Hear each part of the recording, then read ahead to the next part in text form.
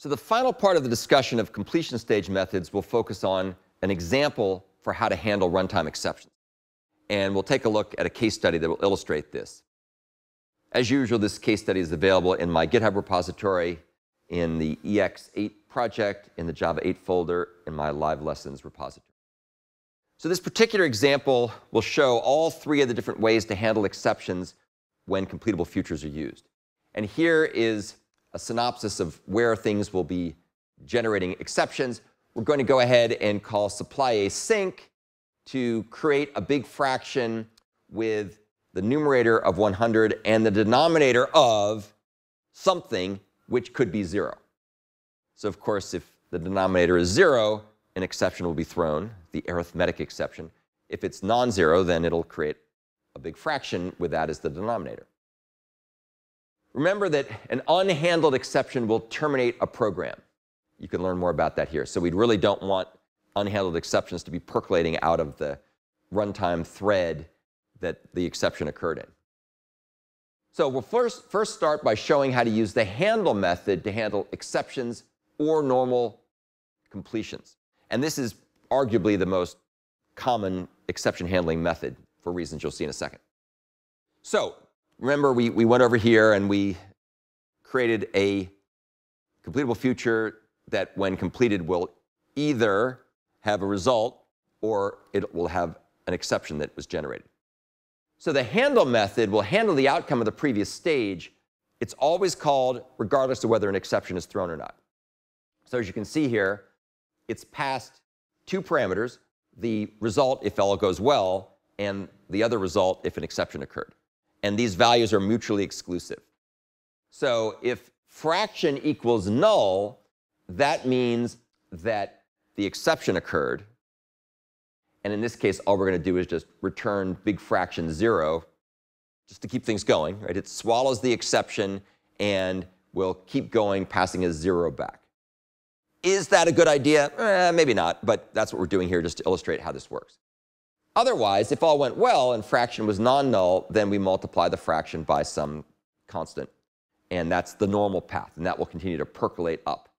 In either case, whether we return to 0 or the results of multiplying this, then we're going to return a value. So notice that we always return a value, and the value can actually change, and we can also change the type if we wanted to. We don't change the type here, but we could. But in this case, we're going to change the return value in the case of an exception. And no matter what happens, we print the results as a mixed fraction, which will either print 0 as a mixed fraction or the result of multiplying the big fraction by the reduced fraction. OK, so that's the first approach we're going to look at. Key thing to remember, can handle both cases, both errors and normal processing. And also remember that it swallows the exception, so it won't continue to percolate up the chain. Let's look at exceptionally next. Exceptionally is a little bit more concise, but it's also a bit more limited. So in this case, what we're going to do is we're going to have our supply async method do the same thing it did before. It either will return us a big fraction with 100 as the numerator and some denominator that's non-zero, or the arithmetic exception will be thrown if denominator is 0. If all goes well and there's no exception, then the then apply method will multiply the big fraction by the reduced big fraction. However, if an exception occurs, if arithmetic exception is called, for example, then this action will be run.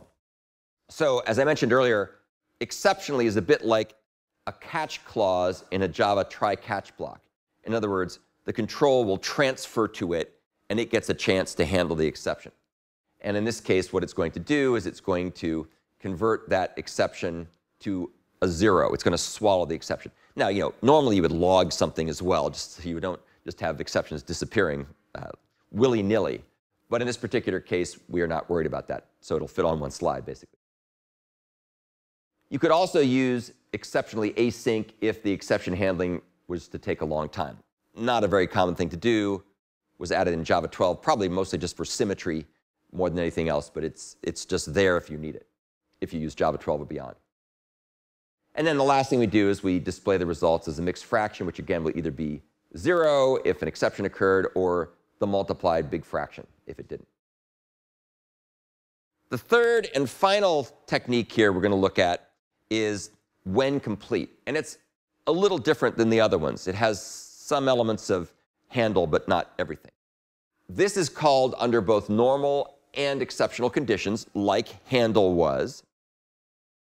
It's passed in two values, either the value if things went well or the exception if they didn't go well.